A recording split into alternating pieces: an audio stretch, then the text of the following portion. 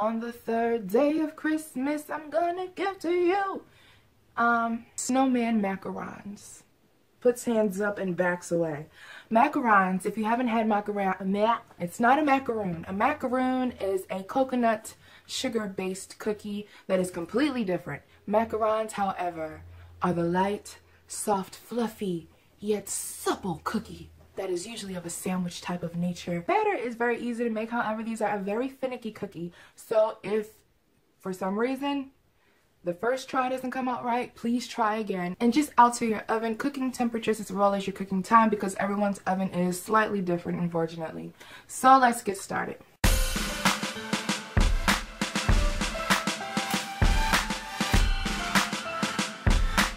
For this recipe, we'll need 1½ cups of powdered sugar, 3 egg whites, 1 cup of almond flour, 1/4 cup of granulated sugar, 1/4 teaspoon of cream of tartar, and vanilla and mint extract.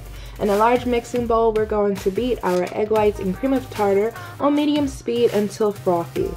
In the meanwhile, we're going to sift our confectioner's sugar and our almond flour through a fine mesh sieve into a large bowl, and we're just going to press down with the rubber spatula to pass as much as possible. And you want to do this in parts.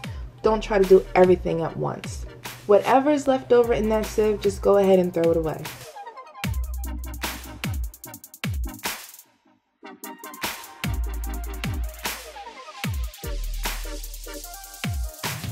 Once our egg whites are frothy, we're going to add our granulated sugar a little bit at a time while we mix the egg whites until it reaches a stiff peak. And you want to beat the egg whites until they are shiny and stiff. As you can see, mine kind of look like shaving cream, so I may have went a little bit too far with my egg whites, but it still came out really, really good. So we're going to transfer our egg whites to our flour mixture, and we're going to begin to fold everything together. So we want to cut in half, we want to turn the bowl, we want to keep as much fluffiness and air into this batter as possible. And you want to mix until the batter is smooth and it falls off of the spatula in a thin ribbon. This is my template. I actually added larger circles to all of the smaller circles by using the outline of a K-cup. And then, as you can see, I put my batter in a piping bag with a medium-sized tube tip. And we are just going to hold our piping bag up vertically. And we want to just apply pressure. You don't even have to really move your piping bag until you're ready to completely lift up off of that baking mat.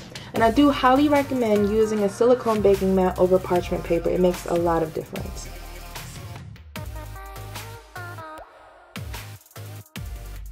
To take away those peaks, I just dipped my finger in some water, and I'm just going to tap them lightly. And you want these to sit out, and it could be up to an hour, so that when you touch them, they are non-tacky.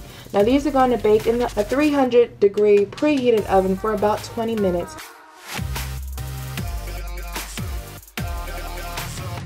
I made some vanilla buttercream. I added a little bit of lemon flavoring, and I'm going to pipe a little bit of my lemon buttercream onto the flat side of a cookie and then sandwich it by adding another cookie on top.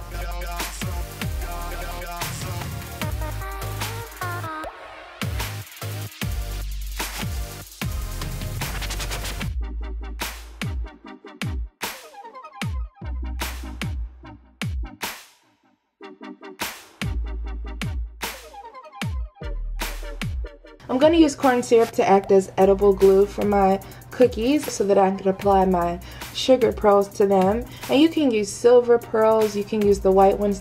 And we're going to apply about 3 or 4 of these to every cookie.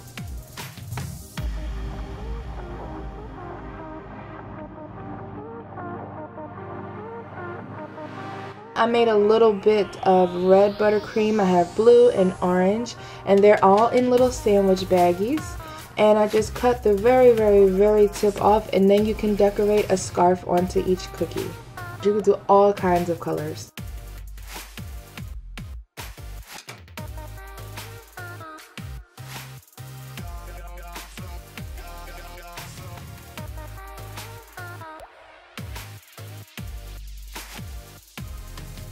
The noses are ridiculously easy. You just pipe in a little dot of orange buttercream into the center, and you're just going to make a cute little peak there. And I do have some really cute Christmas tree and star decorations that I'm going to add to the snowman as well.